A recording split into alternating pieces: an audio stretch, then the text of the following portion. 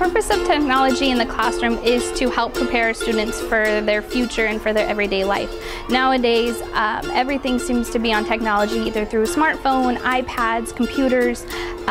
In the school districts, I know that computers are being used more and more for different types of testing, and so we want to give kids a head start on using technology and being able to manipulate it at a younger age, so by the time that it becomes necessary, they've already become masters and experts at it. We try to use the Smartboard technology a lot to get the kids interacting with our morning messages or daily questions, asking them questions where they can come up and they can use it to show their answer. Yes, they've done something, or no, they haven't.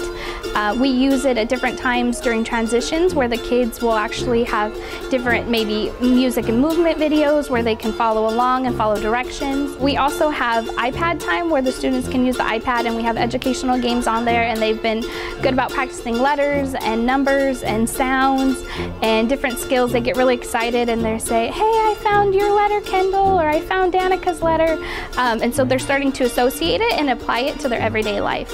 We also have the listening center that we use for books, and the students know how to get the CD and they put it in, and then they can listen to their favorite books, and they practice turning the pages, listening to the signal to know when to turn, and following along with the story with them. And it gives them an independence in book reading, so that way they don't have to depend on an adult reading to them. If they want to listen to it, they can put the CD in and follow along with the story. I think that because technology moves so fast and that it's continually progressing, that we need to give students a head start. So once they've already mastered the basics, as it continues to change, that it's easier for them to adapt to it. They're not trying to catch up with what's going on and where the technology is going. They're able to build on what they already know.